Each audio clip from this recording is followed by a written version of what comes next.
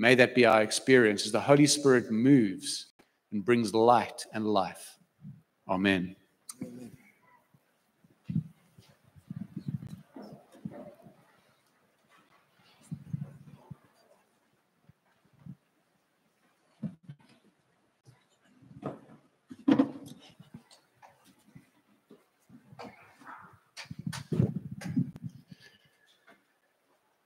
I would have loved to have attended a church pastored by Pastor Ian Hartley, but the next best thing is to have him come and speak to us when he's here.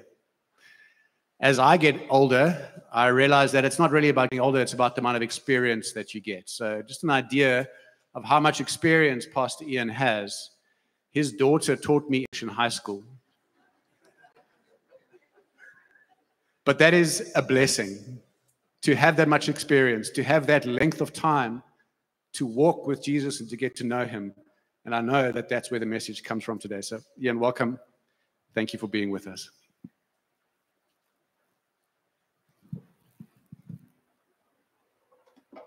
Good afternoon. A few weeks ago, we were at minus 44 overnight. I'm feeling a bit hot. You realize that minus 44 is more than twice your deep freeze temperature. It's quite cold. And the strange thing about Canadians is when they want to say something nice or affirm you, they say, "Oh, that's cool." Like, give me a break. Say, "Oh, that's hot." So it's nice to be here. I was meant to be in Israel, but they're busy having a splat over there. So I thought I'd come here and see if there's any excitement here.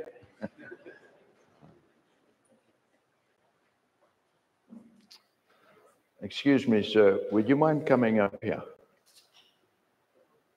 This man caused me to sin because he's standing up on the platform with his beautiful shoes. And why do you wear red-soled, red-laced shoes? Can you tell me? Oh, it's his soccer team.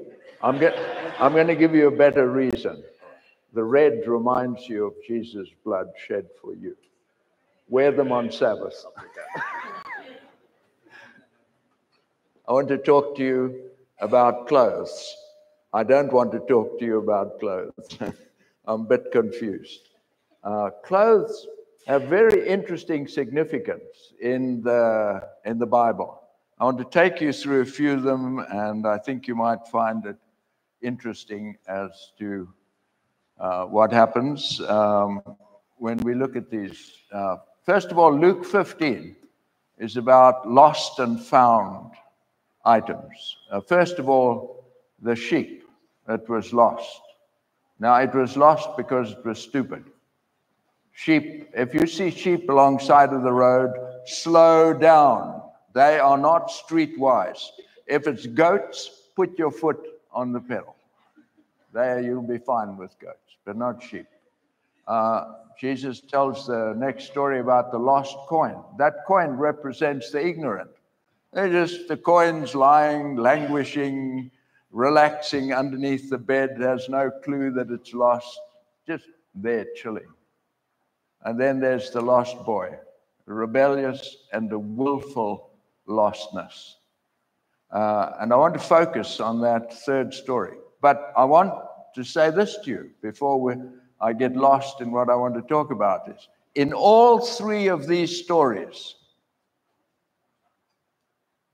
there is joy in heaven when one sinner repents. The Puritans were wrong.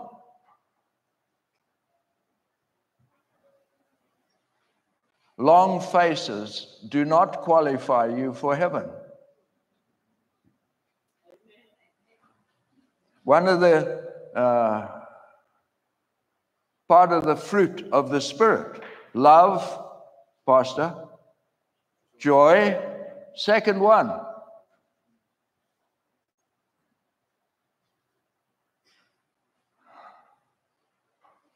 A believer brings joy, not condemnation.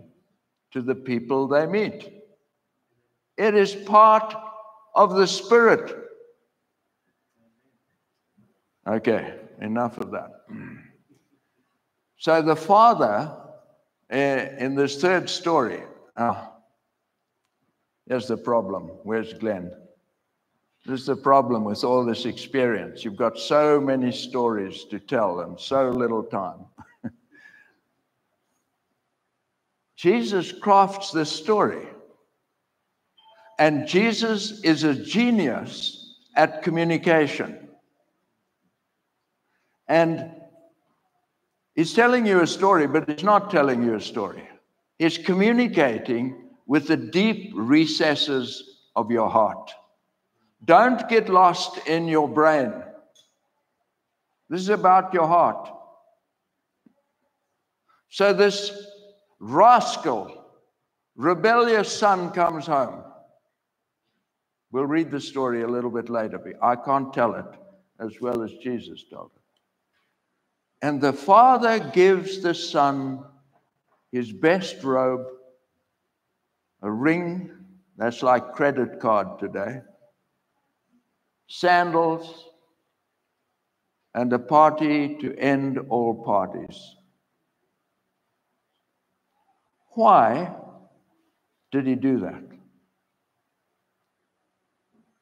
Now, I grew up with the idea, maybe I was told right, maybe I was just a bit, sometimes I know if I did matric now, I could pass well. Maybe I was just a bit slow. But I came away with the idea was that God or Jesus or the Spirit puts the robe of righteousness around you because God can't bear to see you. And so you hide behind Jesus' robe of righteousness. And that was a lie straight from hell. But it took me decades to discover that.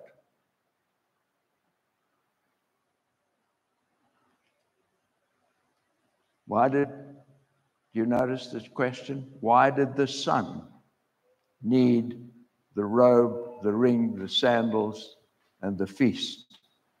Because the son had a problem, are you listening, with his self-image.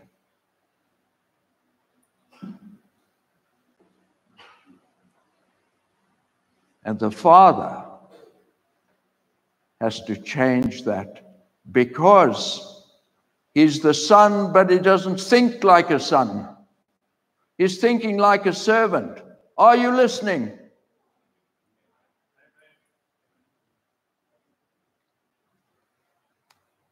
The solution to our situation is not behavior modification, but a heart transformation. And it is in your heart that you condemn yourself and feel unworthy. And you are not a convict who's done his time and so now can enjoy the freedom of heaven. You are a royal princess, a royal prince. And Jesus came to put his arm around you and tell you, hey, we're brothers.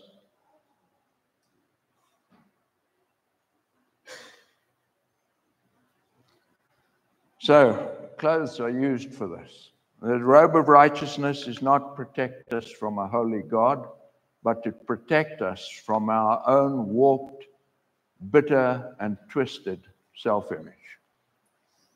So here are some stories about robes in the Bible. First of all, in Genesis chapter 3, you have Adam and Eve's sin. What happens? Fear fills their hearts.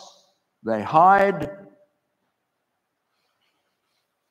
They make clothes of fig leaves. Very scratchy, very fragile.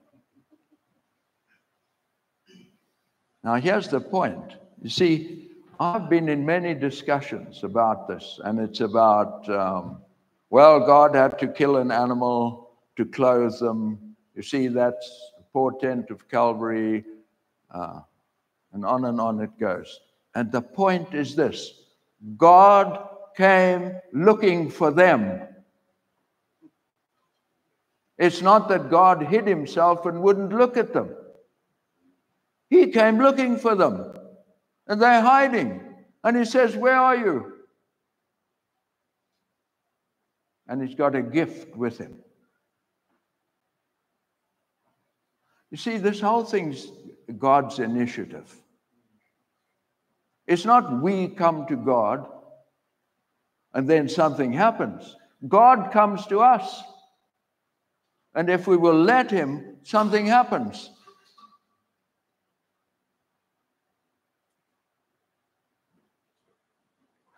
When Adam and Eve blame each other and blame God, you know, these stories are very clever. The Hebrews who wrote the Old Testament are very clever storytellers. And this is not about physical nakedness, it includes that. But it's about emotional distress, dissonance. Thank you.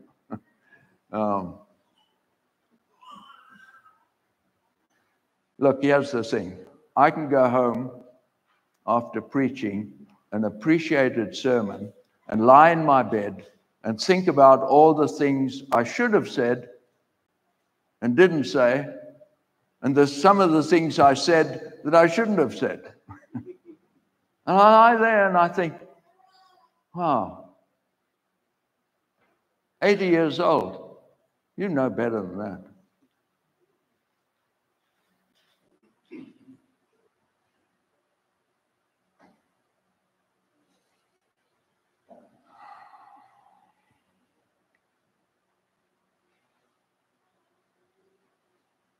I know you have a problem with self-image.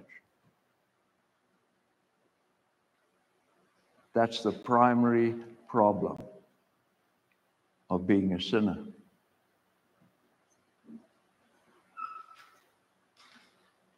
And you can add shame to that, but we're not talking about that today. Let's talk about Joseph. Joseph's coat of many colors. First of all, his brothers pull his coat off. And then he's down in Egypt, and Mrs. Potiphar pulls his coat off again. But Pharaoh gives him a beautiful linen kingly robe when he becomes prince of Egypt. You get the play on clothes here? And it parallels Jesus, because Jesus came and the soldiers pulled his robe off, not once, but twice. Once they dressed him, pulled it off and dressed him in a scarlet robe and mocked him as king. Then they pulled that off, put his own robe back on, and they led him out to crucify him. They pulled his robe off because the victims of crucifixion were crucified naked in the most public place to shame them. The Romans had taken the Phoenician invention of crucifixion and honed it to an exquisite degree that when they crucified you, they not only destroyed your body, they destroyed your reputation. They destroyed your very identity. If a Hebrew boy was crucified, his parents went to the synagogue and crossed his name off the family line. That's why the thief on the cross says to him, "Remember me. No one else is going to remember me." And here's grace. And Jesus says to him, "I'll not only remember you, you're going to be with me."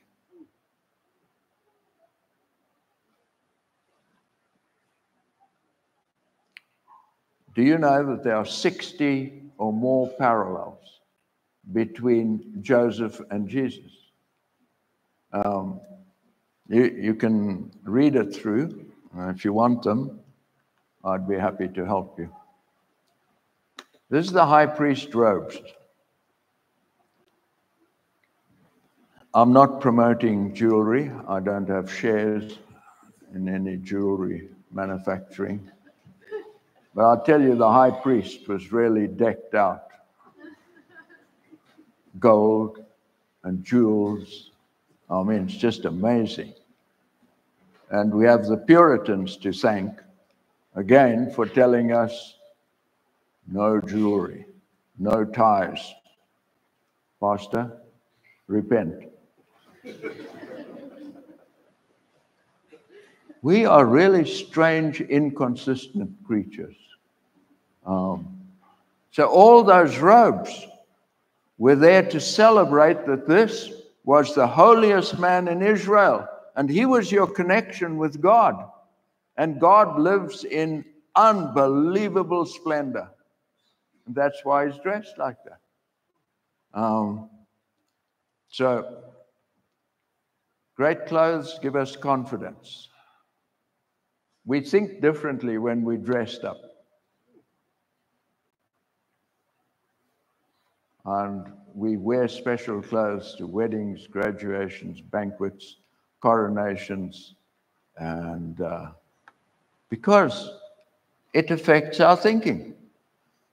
And that's why clothes are used as symbols in the Bible. So our robe of righteousness is not to impress God, but to give us a new self-awareness, a new way of seeing ourselves and other people. And the robe of righteousness gives us the confidence. On graduation day, and I've been to a few of them, when you get your robe and you get your stole and you get your degree, you feel different. You've achieved something. And that's what the robe of righteousness is about. The robe of righteousness, I'll come to it. I want you to watch this. This is a passage that Jesus spoke in the synagogue at Nazareth. He just lifts this out of Isaiah. The Spirit of the Sovereign Lord is on me because the Lord has anointed me to proclaim good news to the poor, not financially poor. I'll show that to you. He has sent me to bind up the brokenhearted. This is about emotional healing. This is not about material things. He has sent me, yes, to proclaim freedom for the captives and release from darkness for the prisoners. To proclaim the year of the Lord's favor and the day of vengeance of our God, to comfort all who mourn. This is not about a revenge war like we have in Israel. This is about God's taking vengeance on our brokenness. Look at the context. The Lord's favor, to comfort all who mourn. Think of the angels coming to the shepherds in Bethlehem and saying, on whom the Lord's favor rests. I proclaim it to you by the authority of God's word. God's favor rests on you. He actually likes you. He made you so he could love you, not vice versa. He made you so he could serve you, not vice versa.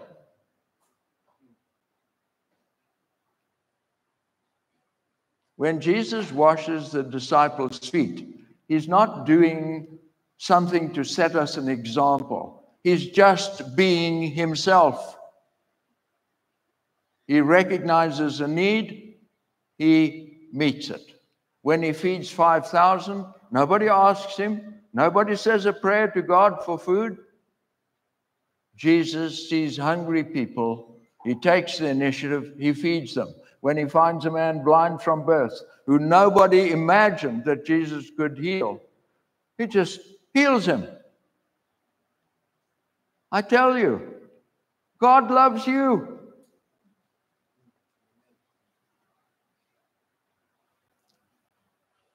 And when your self-image is telling you the opposite, Look, then you have to make a decision. Am I going to believe God, who loves me and trusts me and values me, or am I going to believe myself? And am I a greater authority on my value than God himself? You really have to make that choice. Otherwise, those voices never go quiet. And by the way, they never go away. They'll only go away at the second coming. But you can quieten them by remembering that God made you so he could love you and serve you,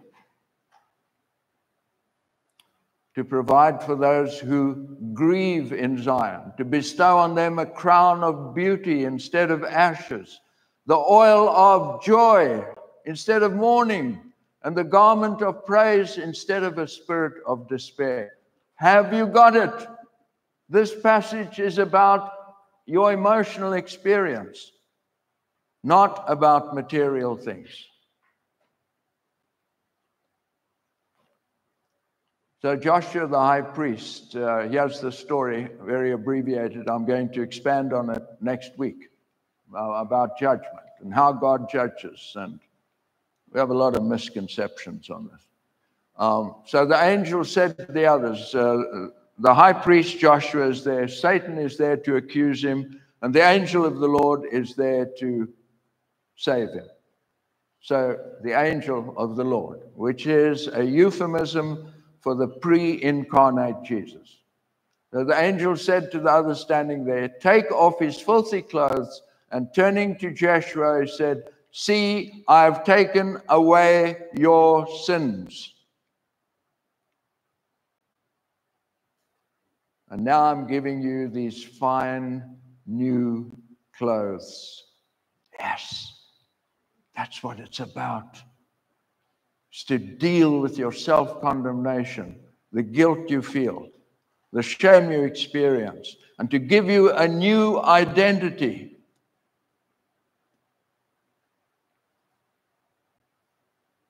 It's not easy.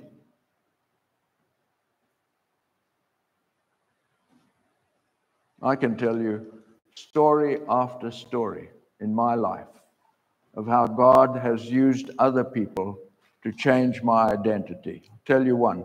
Somebody, when I was an adolescent, early teenager, told me my nose was too big for my face. And when I spoke to people, I would talk like this. And then when I was 17 or 18, I was having tea with my cousin's wife. And she was, how do you say, easy on the eyes. And during our conversation, she looked at me and said, Ian, you have the most aquiline Roman nose I've ever seen. I wasn't sure what all those words meant, but I knew. Ever since then, I've been friends with my nose. She did not know what she did for me that day.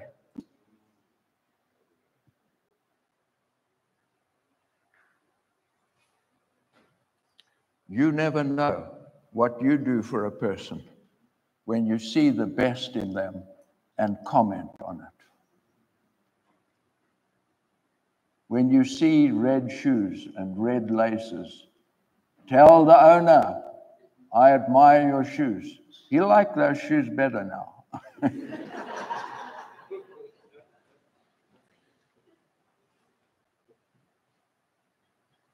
By the way, this is what Christian fellowship is about. It is not about debating theological points.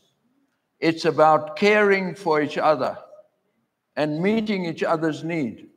When you meet a fellow Christian or anybody, ask the Lord, help me see the best in this person and give me eloquence and persuasiveness to tell them. By the way, Glenn, my sister did a good job. I mean, my daughter. Your command of the language is excellent. So, I'm giving you fine new clothes. It wasn't for God's benefit that Joshua got the new clothes. It was to change Joshua's way of feeling about himself. And the high priest needed that. Now, this happened in the Old Testament. The book of Zechariah is written about 500 years before Jesus. So this means that God was forgiving sins before Jesus died. I don't know if you got that. God was busy forgiving sins before Jesus died. Jesus died because God had forgiven us and never taken revenge on us. That's probably a paradigm shift if you're listening. We are not forgiven because Jesus died. We are forgiven because God forgave us. God is not a reluctant forgiver. Jesus came, we did our worst with him, and he ends his life saying this, Father, forgive them. They don't know what they're doing. They're suffering PTSD. They'll go home and abuse their wives and children and other people. They have no idea of the damage they're doing by their brutality.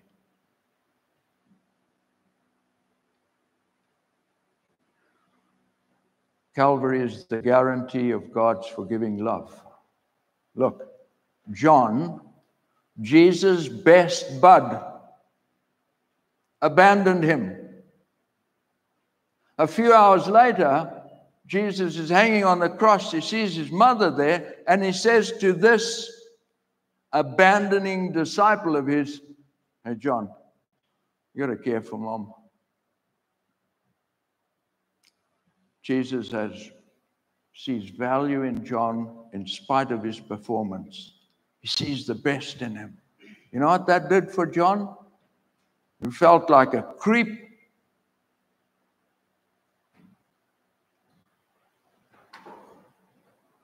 This is part of the genius of the grace of Jesus, seeing the best in people.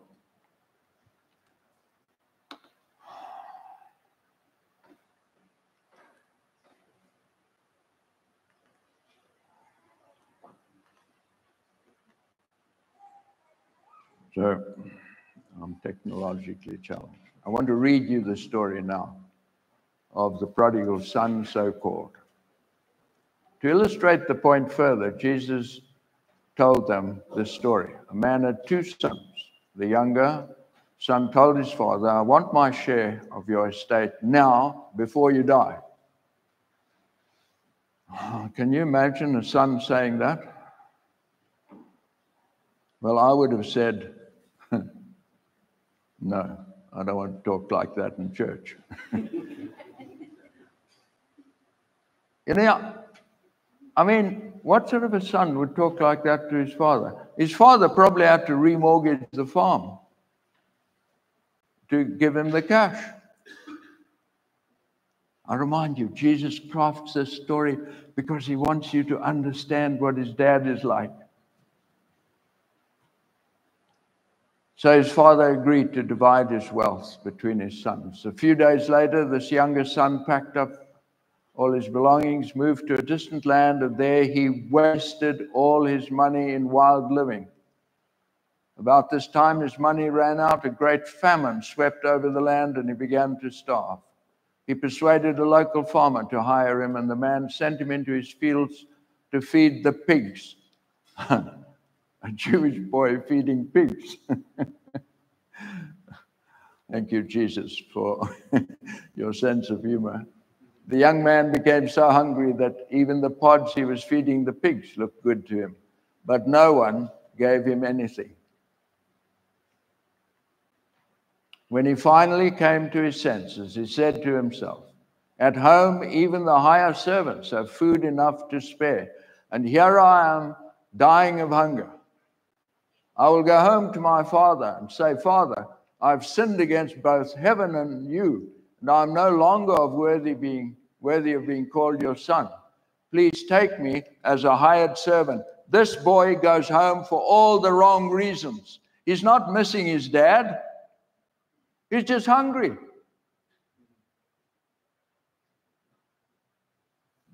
It does not matter your motivation,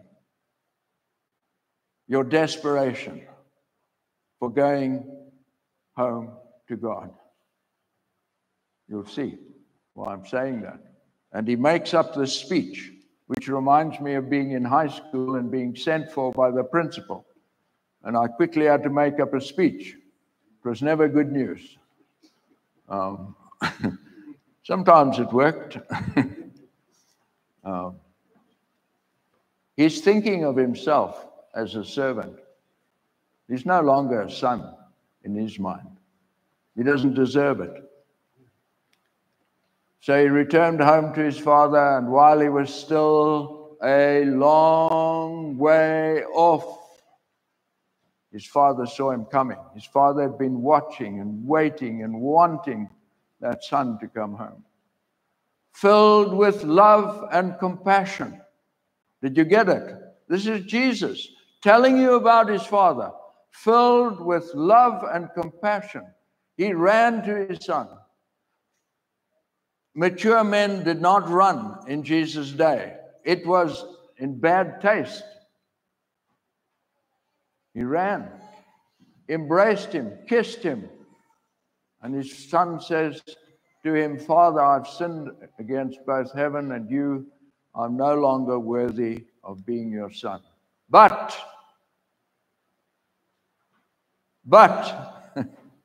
you know, that word cancels everything that came before. You're doing an excellent job for this company. We really appreciate you. But forget everything that's been said.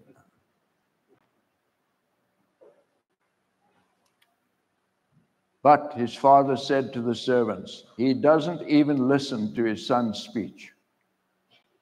Quick, bring the finest robe in the house, put it on him. Get a ring for his finger, sandals for his feet.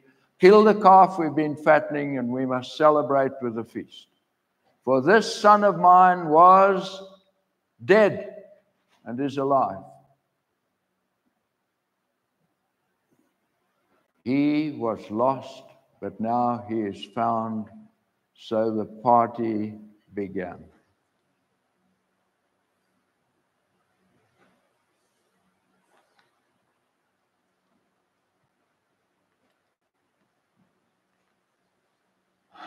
Here's another story about clothes. Matthew 22:11. The king came into the party to meet the guests. He noticed a man who was wearing the proper clothes, wasn't wearing the proper clothes for a wedding. Friend, he asked, how is it that you are here without wedding clothes? The man had no reply. So to understand the story, you need to know the culture.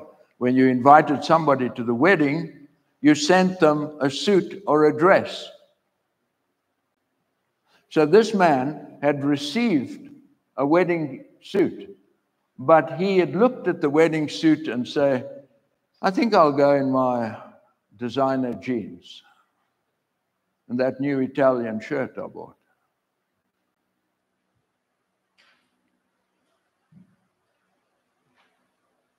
The man had no reply. So they threw him out. Then the king said to his aides, bind his hands and feet, throw him into outer darkness where there will be weeping and gnashing of teeth. That's number 8.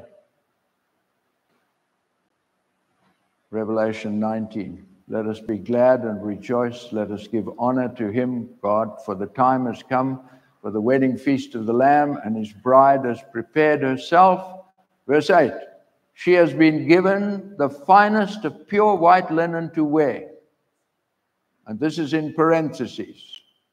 For the fine linen represents the good deeds of God's holy people. See, you've got to have works.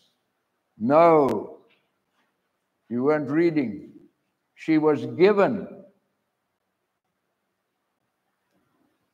And how did that happen? Because Jesus came here and lived the life I was meant to live. I couldn't live it because I have this virus of sin that points me to selfishness all the time. It's sickening. When I meet a new person and they tell me, oh, I'm a lawyer, I think, I need to update my will. Maybe he'll give me a steal of a deal. I just use people.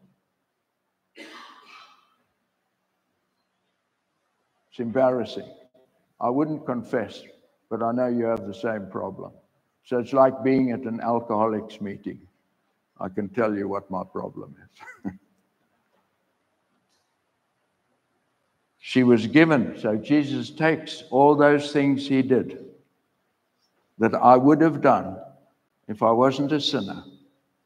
And if you Google my account in heaven, it says this: Ian Hartley fed the hungry, cared for the orphans, visited people in prison,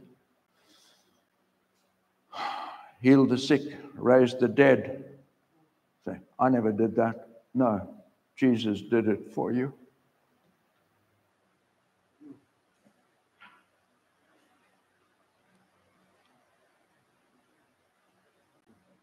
Here's the problem. We sing with Frank Sinatra, I did it my way.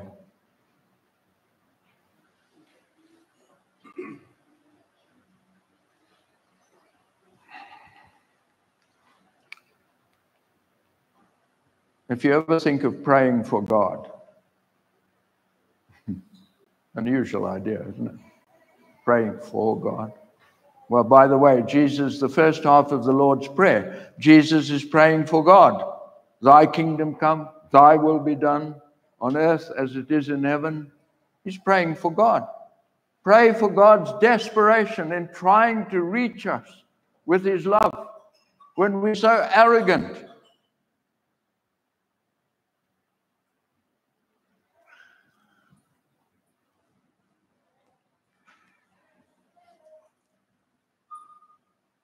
So this is what it says in 19.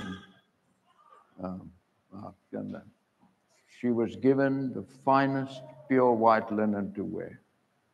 And the fine linen represents the good deeds of God's holy people that he gave to her.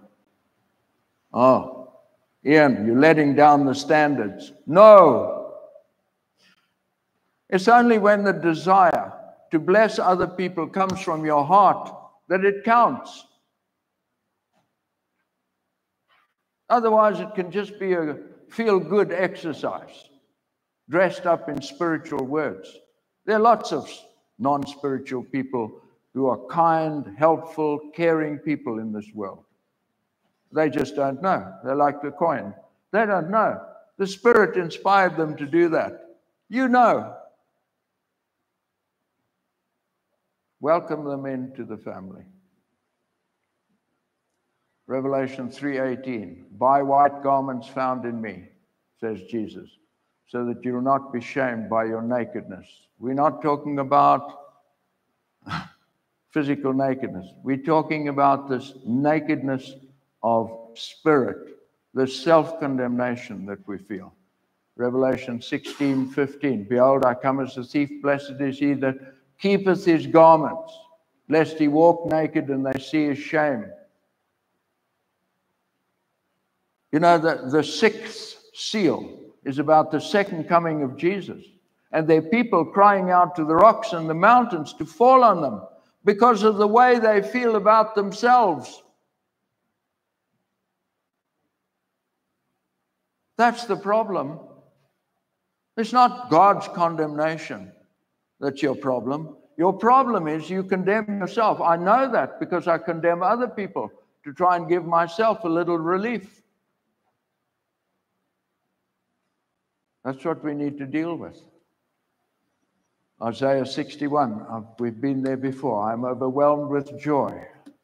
You get it? I'm overwhelmed with joy in the Lord my God, for he has dressed me with the clothing of salvation and draped me in a robe of righteousness. I'm like a bridegroom dressed for his wedding and a bride with her jewels. We've moved from the rags of self-condemnation to the robe of acceptance. And that's what it means to be a believer. It does not mean that you know where Jesus was born and how old he was when he was baptized and how old he was when he died. Being a believer means that you know in your heart that your identity is rooted in God and that he will accomplish his purpose for you if you let him. And stop trying to do it yourself. Jesus,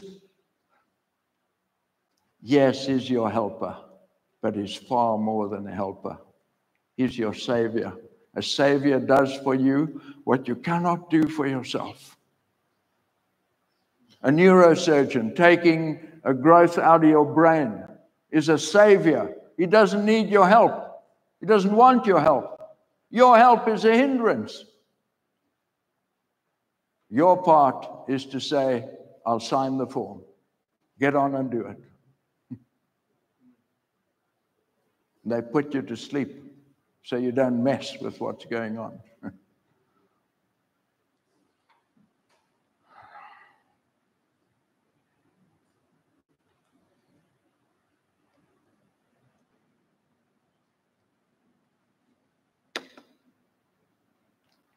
In a way, I've been speaking to your head.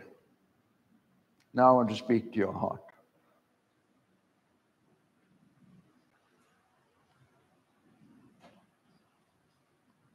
You know, Jesus came to embrace the world.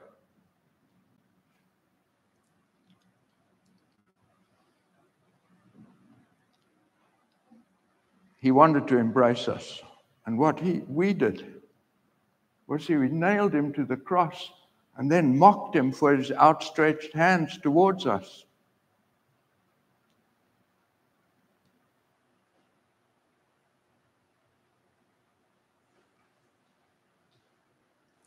See, the issue is this. Can you stop God loving you? Is there something you can do that God will say, no, that's it. Can't help you. You crossed the line. That's what the cross is about.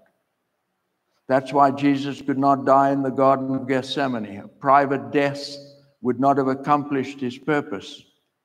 He had to be tortured in public. He had to be crucified in public because we had to watch how he dealt with people who hated him. Because sometimes we hate him. So finally, we've got him where we want him. We've got God on the cross. We're going to look into his heart and see what's really in there. Is this all just a way of, went to Dale Carnegie's course and is a good politician, or is God really in love with you? That was what was to be decided at the cross. And the devil is there pushing down on Jesus' hands and stretching the wounds in his hands and saying, this is it, you're dying forever. That's the cost. If you want to go through with this? And Jesus cries out, God, you've forsaken me. Because that's how he feels at that moment. But look how he loves the people around him. That Jewish boy crucified next to him says to Jesus, remember me. He knows no one's going to remember him. He's going to end up on the trash heap. And Jesus says, you will be with me. I don't know what Jesus did to solicit that man's question, but there was something in his body language that opened the way for that thief to feel this man might have compassion for me. And he looks down in his nakedness, looking at those soldiers gambling for his robe. I'm not very nice to live with when I'm ill or under pressure. Jesus is under the most excruciating pressure that you can put a person under. And yet he can look down at those men. They never asked for it. And he says to them,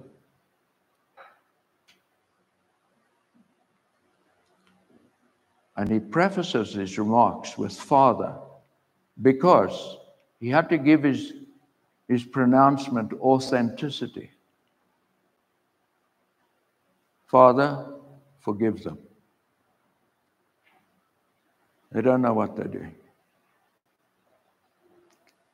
I give you Jesus, who under the most extreme anguish and pressure can love people like that. That's why I'm a believer. It's not because of some theology that I read, but because Jesus has grabbed my heart. He's my hero. None like him. I will go to the ends of the earth. I have been to the ends of the earth for him. Look, we all want to be heroes. We all want to do something worthwhile with our lives. And Jesus is saying, trust me. Trust me that I really love you and care for you. And if you do not resist me, one day we'll be together in deepest intimacy for all eternity. I love you, Ian. Don't turn me down. Trust me.